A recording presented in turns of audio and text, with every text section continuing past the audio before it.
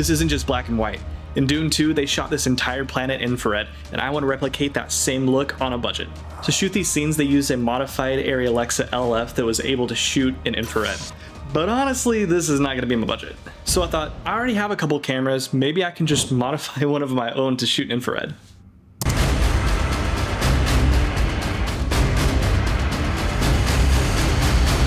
Is it reversible? But the article I was reading was mentioning something about filters. It turns out they do sell infrared filters. But wait, there's a lot of different types of infrared filters.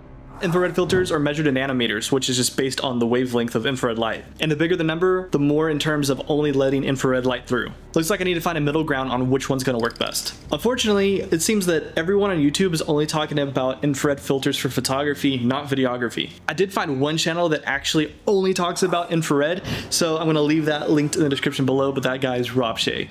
One thing that Rob taught me was that using these infrared filters, the stronger the strength you get, the less light you're actually letting through. So they almost act like an ND filter. But if you have a modified camera that sees an infrared, it's actually gonna let way more light in so you can get better images. Which honestly explains why they modified the Arri Alexa to shoot infrared rather than just slapping a filter on. So this really discouraged me because I could spend $100 or less and get a filter, but then I wouldn't be able to get the video I want. Or I could spend a couple $100 and get my camera modified, but not be able to actually reverse the process and only have an infrared camera. It seems like a lot of people get the 720 nanometer filter, which takes away about 10 stops of light. I decided to go with the 680 nanometers. That way it's still pretty close to letting around the same amount of infrared light in, but also it'd be a little bit brighter than the 720 nanometers. That way I'm not underexposing too much. The filter I decided with was the Zomi brand.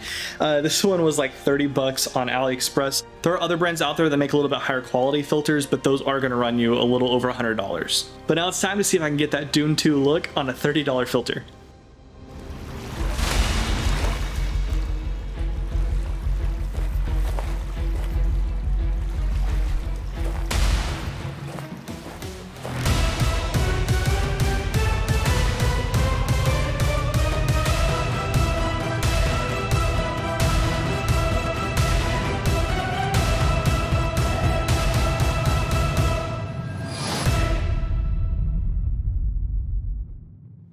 $30 versus a $100,000 modified camera. What do you guys think?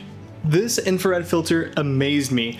I was honestly really skeptical, a little bit nervous putting it on because of how dark of an image it was, but I ended up using my 50mm f1.4 so I could let in a lot of light.